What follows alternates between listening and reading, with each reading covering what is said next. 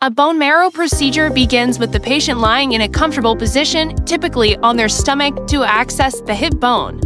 The skin over the selected area is thoroughly cleaned with an antiseptic solution. A local anesthetic is then administered to numb the skin and the tissue covering the bone, ensuring a procedure is as comfortable as possible.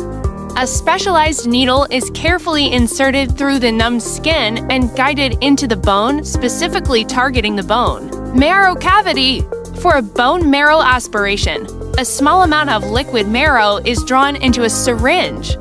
If a bone marrow biopsy is also needed, a slightly different type of needle is used to obtain a small, solid core of the marrow. Once the sample or samples are collected, the needle is removed and a sterile bandage or dressing is applied to the site. The samples are then prepared for laboratory analysis, where they can be examined under a microscope to diagnose various conditions.